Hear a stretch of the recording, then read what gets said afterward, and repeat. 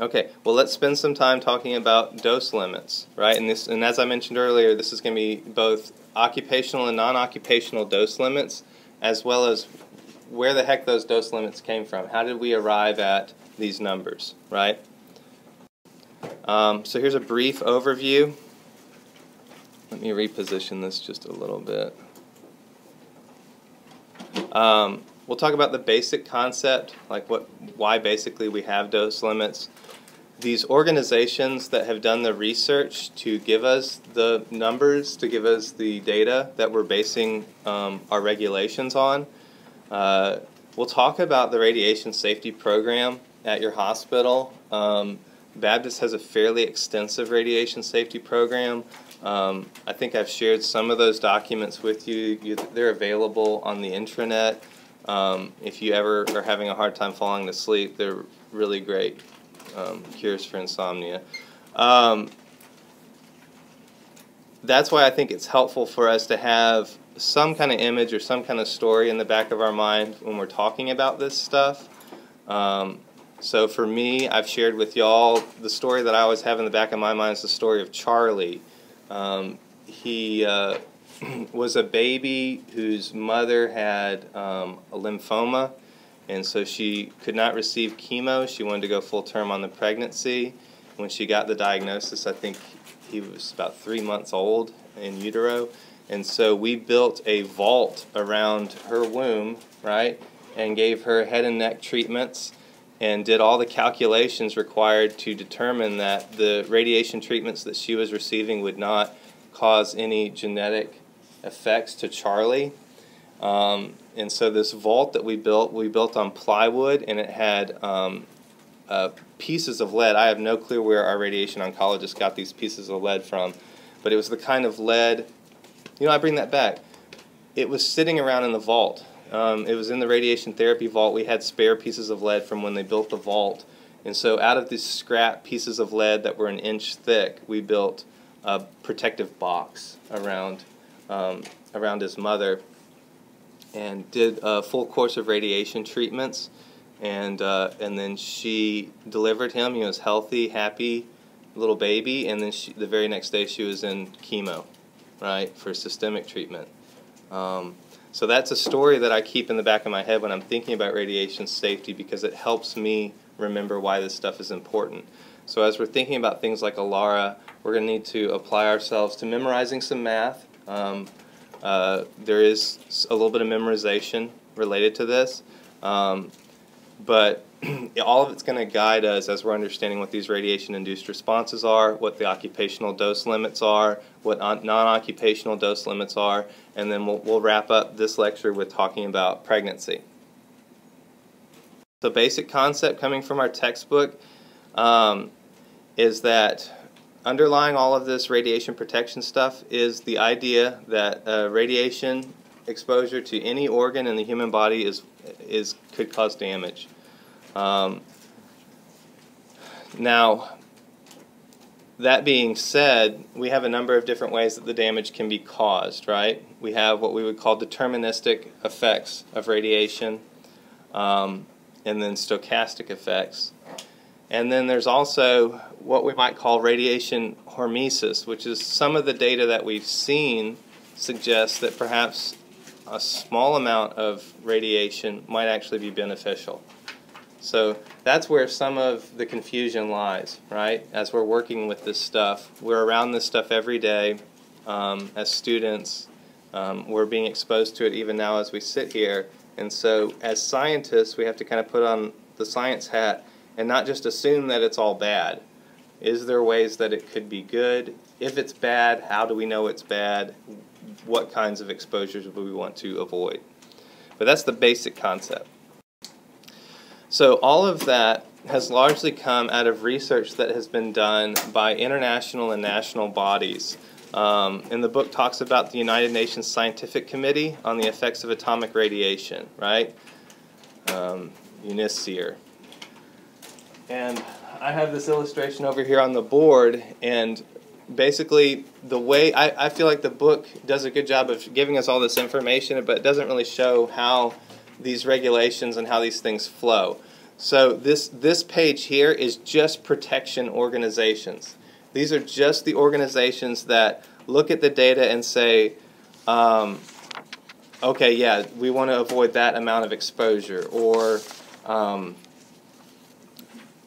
this is the data that we got from Chernobyl. UNISCIR, they've published all the data on what we know about Chernobyl. They've published all the data on what we know about Fukushima. When I say all, I mean the ground zero kind of data. Now, there's people who continue to go there and do research. Like, there's a really interesting documentary out there from, I think, from National Geographic that deals with the fact that since Chernobyl, since the area around Chernobyl, the area called the Red Forest, has been unpopulated for so long, wild animals are starting to return there. So it's called the Wolves of Chernobyl, and it's about the biologists who are doing research on the wolves, the bison, the wild horses, the eagles, even the fish that are in this radioactive zone. So research continues to go on, but those initial documents were created by this UNISCIR. Then they pass information along to this International Commission on Radiologic Protection, the ICRP. And the ICRP were the people that pushed the adoption of SI units. So all of this confusion that we had earlier about traditional versus SI units, like Becquerel versus Curie, or Rem versus Gray, that came from a decision that was made in 1989 by the International Commission for Radiologic Protection. They just wanted to standardize all the units. And yet we still see that in our workplace. There's probably machines at some of your at some of the clinical sites that are reporting things in RADS or in REM, and that's because possibly the software was done before 1989. Then the National Council on Radiation Protection and Measurements, again, these guys are just publishing the data and just making scientific determinations, but a lot of what we know about how to prevent risks to fetuses comes from the NCR report number 68 that was published in 1977. So that's a pretty important report to have in the back of your mind. You probably should just go ahead and memorize that pregnancy, a lot of how we determine risks to pregnancy comes from NCRP report number 68. Okay, and then the National Academy of Sciences. The National Academy of Sciences continue to fund a lot of research that's going on in this stuff. So as I apply for grants, as people apply for grants for research in this, this is typically who we apply to.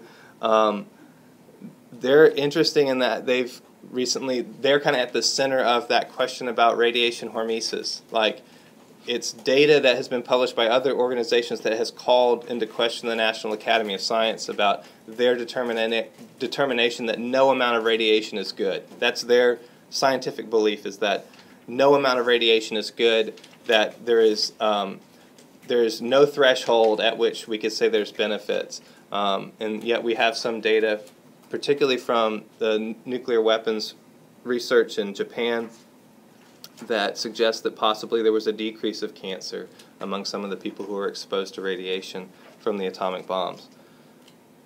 So all of those protective agencies feed into the U.S. regulatory agencies, right? So those guys that we were just looking at are the scientific ones. Now we're talking about the bureaucratic ones, the guys who sit around all day and make rules, right? Rules for us to follow.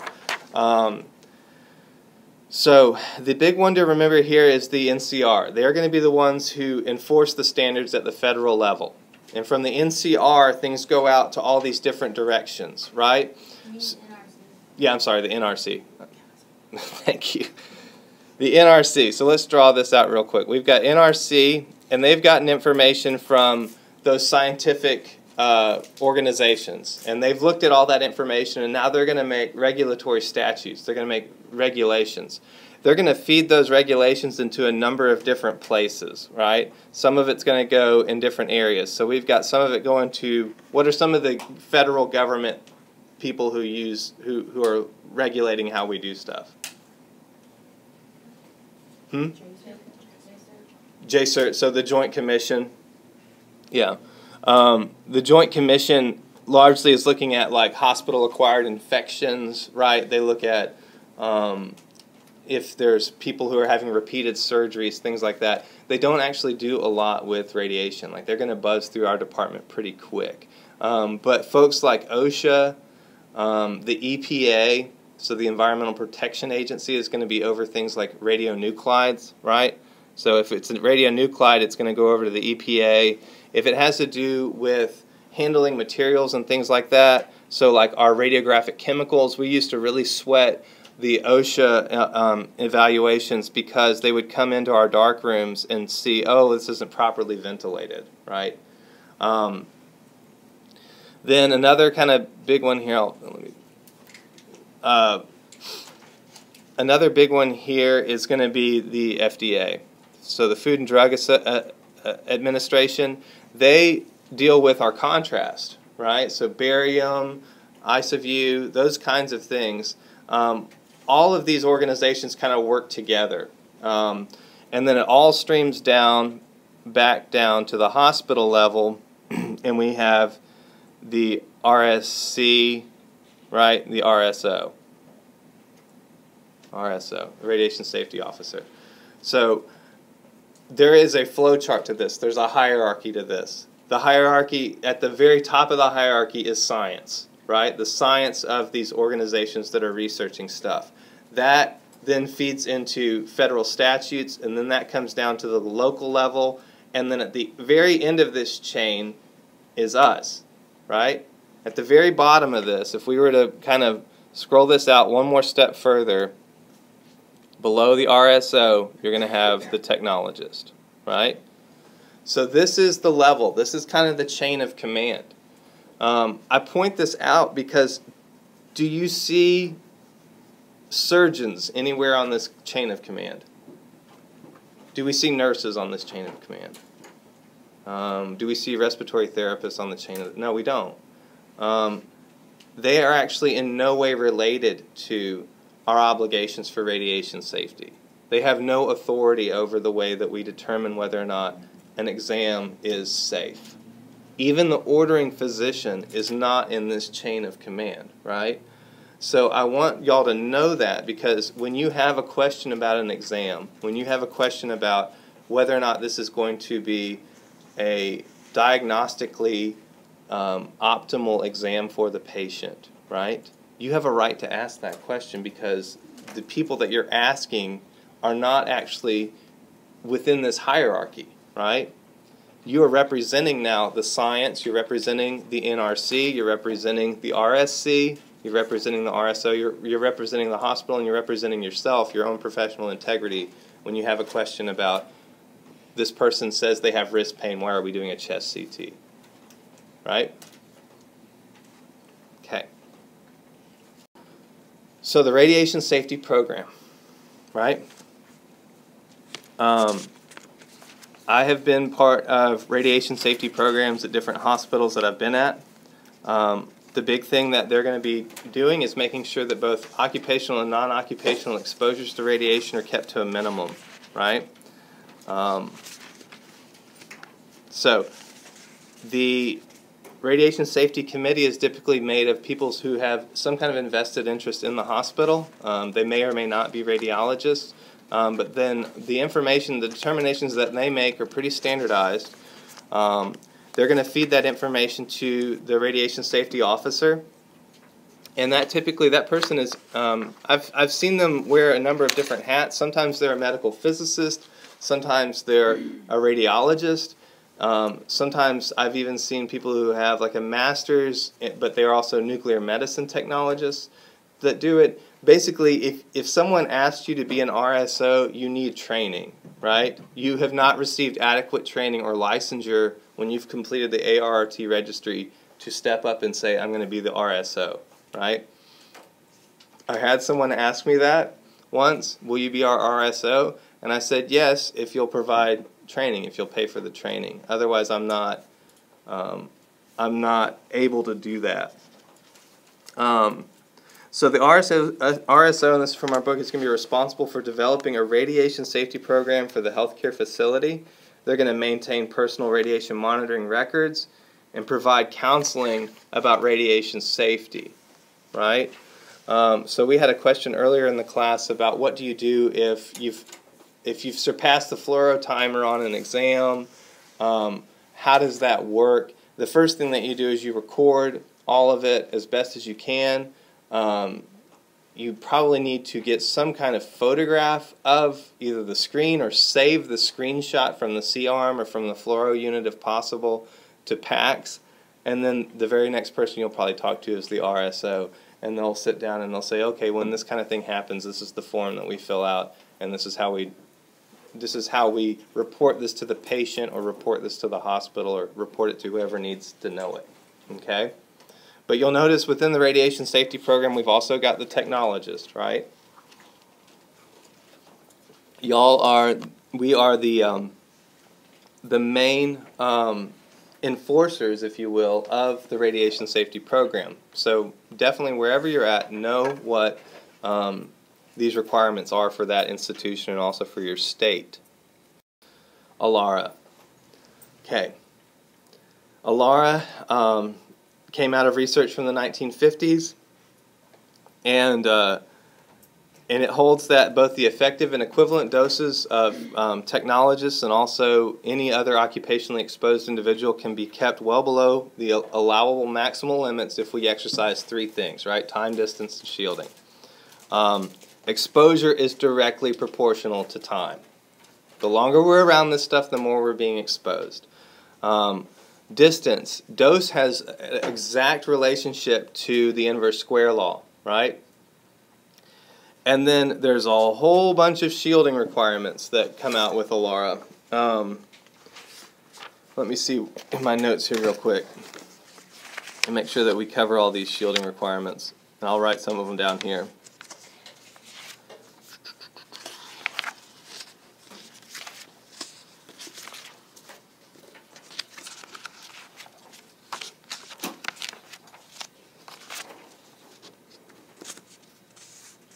Okay, so the idea behind shielding is that we can reduce or eliminate radiation dose just by appropriately shielding the patient. No part of what we could wear is made so the shielding of the like lead vests and stuff like that, it is not made to stop the primary beam. But there is what we call like primary barriers and secondary barriers within the rooms that we operate, right? So primary barrier would be the barrier that's located directly behind the wall of the upright bucky, right? That wall is designed with the lead equivalent to stop the primary beam. So let's talk about that. Bear with me here.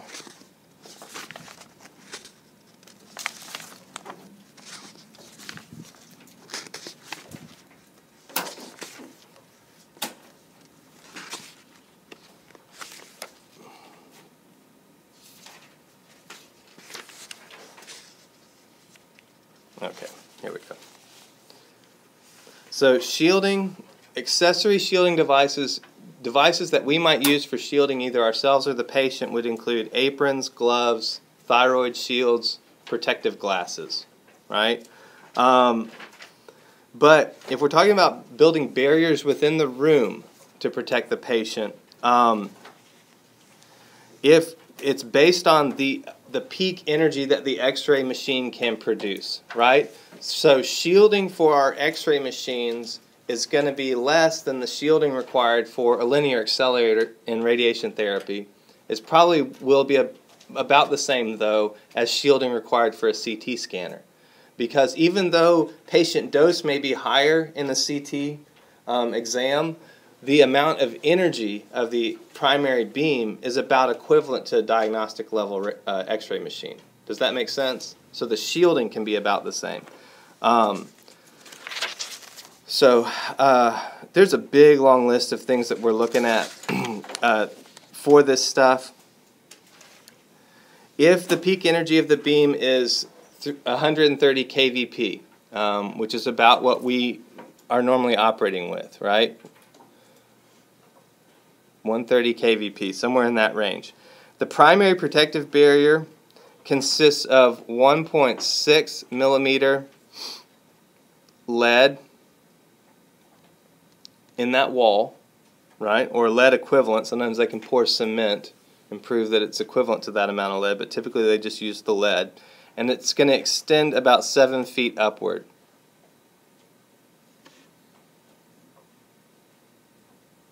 And that is that primary barrier, right? So this is the primary shielding within the room. Then there's secondary radiation that's going to come either in the form of scatter or leakage, or I guess stem radiation from the X-ray tube housing itself. And so we need a secondary barrier, and this is typically what we're standing behind, right? We don't have the X-ray patient standing in front of our window where we can say hi to them while we're shooting the X-ray beam, right? That glass, that lead-impregnated glass that we stand behind is designed to only to absorb secondary radiation, right? So radiation in the form of leakage or scatter, right? And let me see what I've got on the way of...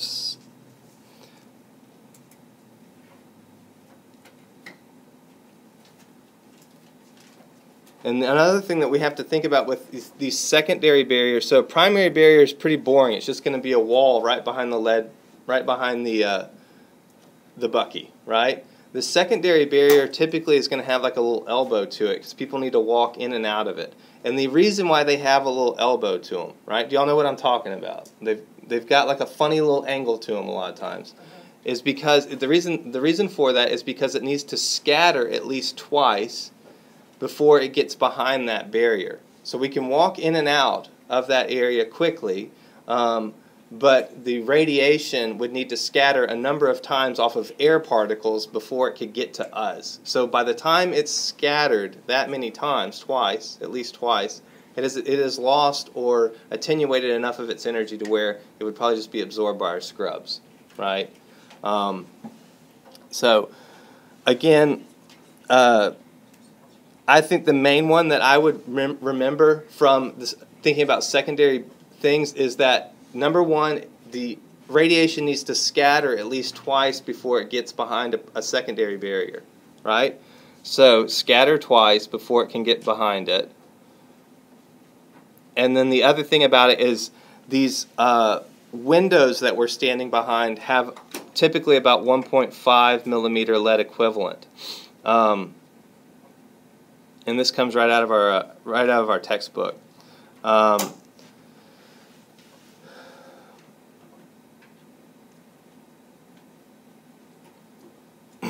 And then the way that they arrived at these numbers is a number of experiments where they determined what would be the occupational exposure to someone who's operating around this in a day-in, day-out fashion, right?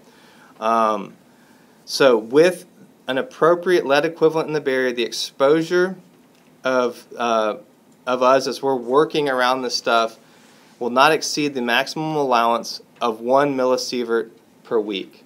1 millisievert or 100 millirems per week, right?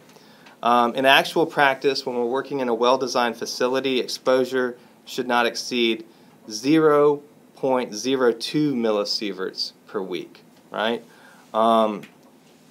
One last little thing that they think about when they're designing this stuff is the exposure cord, right? Some of these exposure control panels have a cord where you can pull the button out, look around the barrier, right, and then make an exposure. They do not make that cord long enough for you to walk out into the X-ray room and make an exposure with it for a reason, right? They want you behind that secondary barrier before you fire the machine, okay? So that's how ALARA works in our day-in, day-out applications of radiation safety. Okay, real quickly, the reasons that we're going through all this information and talking about this stuff so carefully is because we have a number of different radiation-induced responses. We've talked about in the past deterministic effects of radiation and also stochastic or probabilistic effects, right? Deterministic effects typically are going to follow what kind of graph? Does anyone remember? There's going to be a threshold. It's threshold typically nonlinear. Okay, particularly the early the early deterministic effects, so the acute radiation syndrome would be a deterministic effect. We get to, what was it, 5 gray or something? So after 5 gray, after this threshold, we're going to start to see people throwing up and stuff. Then it's going to enter that prodromal phase, and then it's going to accelerate again depending on the dose that they received, right? So that would be deterministic effect. Deterministic effects that we might actually encounter in our lives as radiation, as X-ray techs, what are some of the deterministic effects we might actually see? Skin erythema is a big one. Redness of skin is probably the number one. Like the very first radiation dosimeter we had was this, right? We would allow people to work around it until their skin turned red. That was the skin erythema dose. So redness of skin erythema. This would be the number one deterministic effect we might actually see, and I have seen this deterministic effect related to fluoro, right? I've also seen it related to radiation therapy treatments. Stochastic or probabilistic effects. When I see the word stochastic, right, I just think random. These are random effects, right? So since they're random effects, they just start whenever, right? You know, you walked outside and liked, you know, you went like and got a suntan on 4th of July in like 1998. Now you have leukemia, right? There's a random quality to that, and that's all the word stochastic means, is that it's probabilistic. So the more times I go out every 4th of July and get a sunburn, right, the probability of me developing some kind of skin cancer increases, right? So that's what it means by it's probabilistic, right? Even though it's random in nature, the probability of it increases the more that I'm around it, right? So that's what this line indicates here. And the number one thing that we're talking about here is cancer, right? But then also the pregnancy question is going to be underneath here too, right? So genetic are going to be stochastic. So these are the two big things that we're thinking about as X-ray techs, right? Is we want to make sure that we have patients who are below any kind of exposure that's causing a deterministic effect, right? One deterministic effect that can affect us is cataracts, right? We can hit a threshold of occupational exposure, particularly if we're working around fluoro machines, and after we've hit that threshold, the incidence of cataracts goes up about 30%. And then the number 2, so that's number 1. Number 2 is going to be this question down here, right? So these two questions are going to kind of inform our discussion of occupational and non-occupational exposure. Occupational dose. Memorize this number.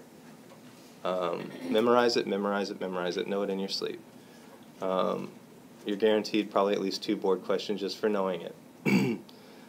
Memorize the lens of the eyes, occupational dose, and also the localized areas of the hand. You'll notice that they're more, not less, than this annual occupational effective dose. The reason for that is this effective dose is a whole body dose. It's a whole body dose. So that is the amount that your entire body can receive. Now, unfortunately, the way we measure that is with this little thing right here, right? I am much bigger than this little thing, right? This is why when we go to surgery or something, we need to wear this on the outside, okay? Wear it on your hat. Wear it anywhere that it's actually going to record what your whole body is receiving, right? Now, with the lens of the eyes, that's one of the reasons that we wear it up here, right? This is fairly close to both my thyroid and my eyes, right? So even though it is technically reporting a whole body exposure, they can extrapolate from that what might have been his exposure to his thyroid or the lens of the eyes. Thyroid, the reason they might be worried about my thyroid is what? Right, and the reason they're worried about my eyes, it has to do with cataract formation. Now, localized areas of the skin, the primary one that we work with there is the hands, and this is not going to be us, it's going to be more the folks over in nuclear medicine, because they work with radioisotopes all day long. They get to wear a ring dosimeter, right, a ring badge. And this, again, comes from this NRCP report number 116, right? Another important thing to just go ahead and memorize. Where do our occupational dose limits come from? NRCP report number 116.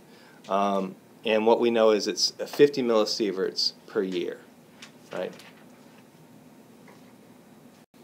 Now from that, we can calculate what the lifetime effective dose limit is based on our age, right? And this comes right out of our textbook. And this is one thing that I want us to be able to calculate. There will probably be a board question about this, and no one should miss it because it's a pretty easy calculation, right? It's just your age times 10. Your age times 10. So for me, that would be like 170, right? No. Sorry. Really dumb math jokes. So for us, this is the way, this is cumulative effective dose. Don't let the abbreviation scare you or anything. That just means cumulative effective dose. So what is the most that this person could have received for a whole body dose for an annually occupationally exposed person who's 45 years old? What is it? 400 and what? Millisieverts. Millisieverts. If we're talking about the dose, we're talking about sieverts, right? If we're talking about the exposure, what term do we use for exposure now for SI units? Coulomb, is that the one, or is it? Coulomb could give us intensity in air, but gray is what I'm looking for, like gray in tissue, right? But you're doing good. From that, we can calculate what the sieverts is. So initially, the first number I'm going to plug into this equation might be in gray in tissue. But then at the end of the equation, I'm going to say millisieverts, right? Does that make sense? Okay. Non-occupational dose. So the dose for our patients or for caregivers or parents that accompany a child, right? This is again coming from the NCRP, right? So some of these abbreviations start to look familiar, right? But they've recommended 1 millisievert for continuous or frequent exposures from artificial sources, and that's other than medical or radiation, okay? And they want a limit of 5 millisieverts for infrequent exposure. That's us, right? Now you'll notice, what was ours again? What was our occupational? 50, right? 50 millisieverts. Theirs was a lot higher. Ours is a lot higher, I'm sorry. It's 10 times higher. How come it's okay for us to, how come it's okay for us to get zapped all the time? Why is that cool?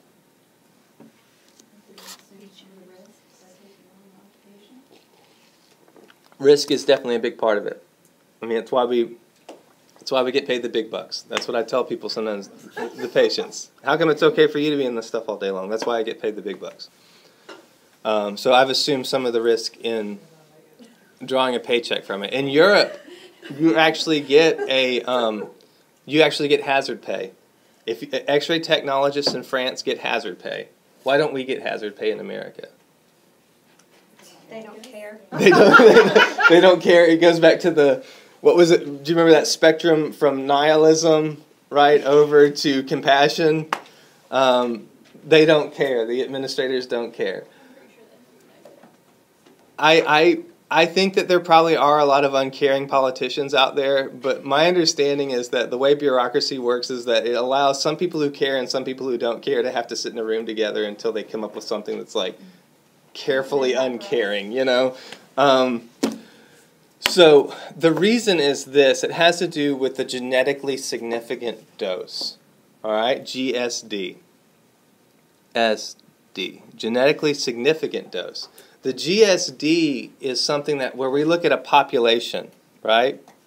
So a whole bunch of little people, right? All these little people. This is the way that they think about genetically significant dose, right? Now, let's say all these people were by Chernobyl, right? Chernobyl when it blew up. The genetically significant dose is going to affect this entire population, right? So it is significant. There is going to be a genetic cause behind that. We are going to see mutation. We are going to see, like those radioactive wolves, right? That are one of the reasons the biologists are so interested in these radioactive wolves is they're wondering what is the GSD for these wolves and how might that compare to human beings. One of the things that they're looking at really closely is the genetically significant dose to mice. Why mice?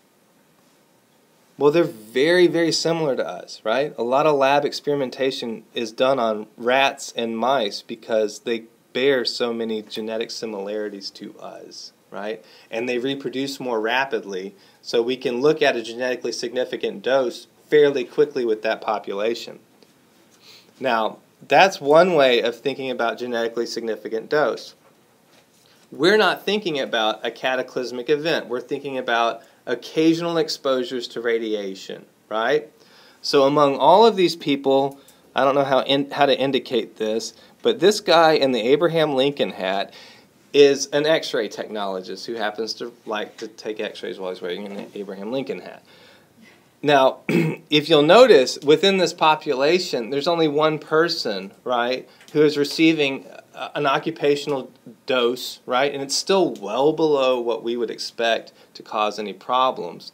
Now, this, say Mr. Abraham Lincoln goes and marries this lady here, right, the genetically significant dose is still fairly minimal. Like, it is very, very minimal. In fact, it's unmeasurably small, right? And when we look at it from a population point of view, and this, in a nutshell, is why it's cool if we get zapped. Not everyone in America works as an X-ray tech, right? We make up, I can't remember the last number I heard, but it was like, I think there's like 300,000 people who are employed as X-ray techs in America. I'm just making this number up, right? It is still such a small part of the population that the GSD is insignificant. Like, it is well below the levels of natural background radiation. So in a sense, not only are we taking on the risk of it, we are also assuming some responsibilities, right? Part of what we're doing is we're exhibiting professionalism. And this is the way, in a sense, the scientists think about professionalism, is they recognize that you are going to do your best to reduce exposure to yourself, your coworkers, and people around you so that you can keep this GSD low. Okay? Just a couple more slides. So let's talk real quickly about pregnancy. More numbers to memorize, right? Monthly equivalent dose, right? So this is the exposure of any kind of radiation, right?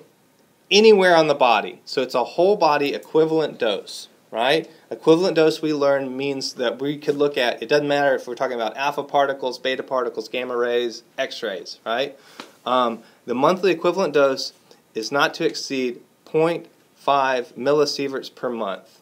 And that's to the embryo fetus, right? Typically the way this is expressed in most workplaces is we're going to keep the technologist, the pregnant technologist, below that monthly dose limit, right? Bearing in mind that when we're pregnant, our bellies get big and there's some padding there, right? So I say all that to say that the amount that the fetus is receiving is going to be less than the amount that mommy's receiving, right? So we set the dose limit for mommy knowing that that's going to keep the dose limit for baby low too. We're going to monitor them both though. Mommy gets this one, right? Baby gets the one that goes underneath the lead apron. And it goes back to that same point, right? The limit for the entire pregnancy is not to exceed 5 millisieverts after the declaration of pregnancy. You'll notice this is well below what we would call any kind of genetically significant dose to that child, right? So the main takeaway, I think, from this lecture that I want all of us to have, if you haven't heard anything else I've said today, that's fine.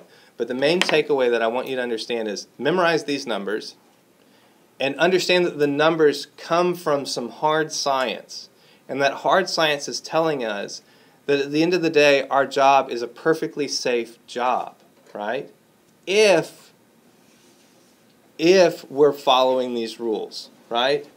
if our administrators are following these rules, if the doctors and the patients that we serve are following these rules. If at any point someone is not following these rules, all of a sudden my job's not a very safe job, right? It's not safe for mommy, it's not safe for baby, it's not safe for the patients, it's not safe for my coworkers. And so that's why it's important to memorize these numbers, to know how shielding works, to know how distance and time work from ALARA, so that you can honestly be a whistleblower. Because you will see people who try to skirt this, especially if you ever work in the state of Texas. There's a lot of people who like to shoot first and ask questions later, right?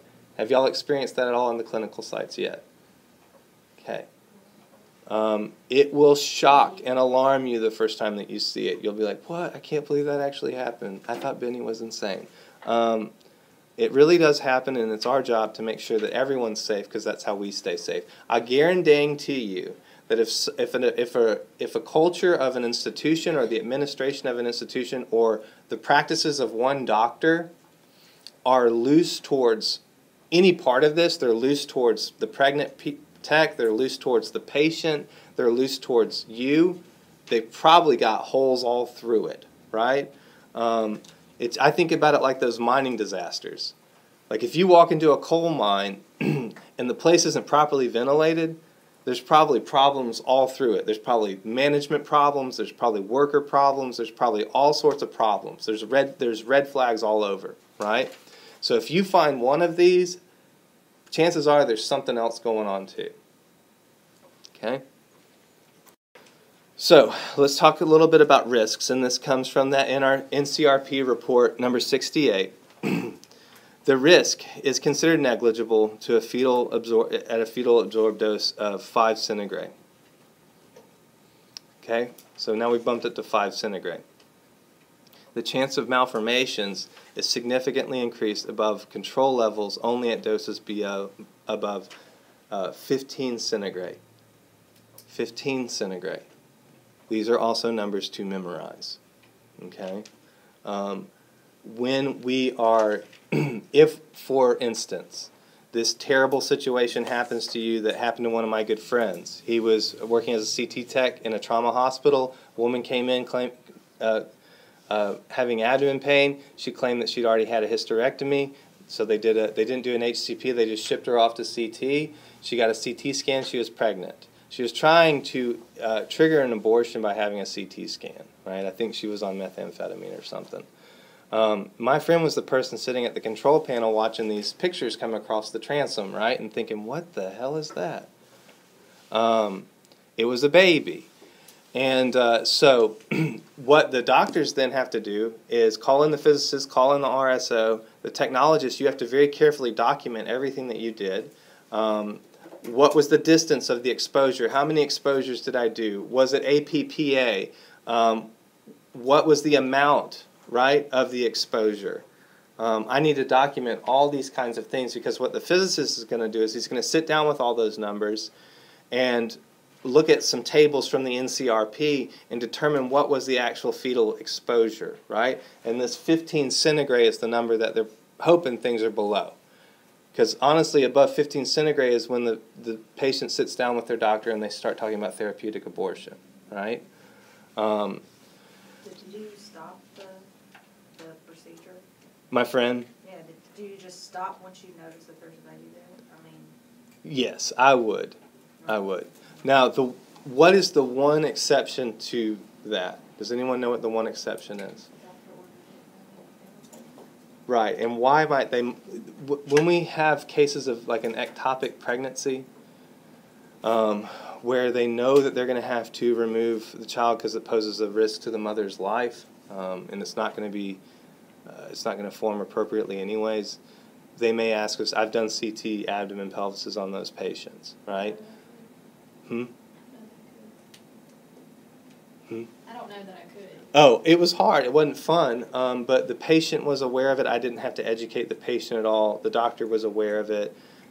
Everything was communicated, right? Now, in the CT class, we'll talk about needing to do CT scans on pregnant people.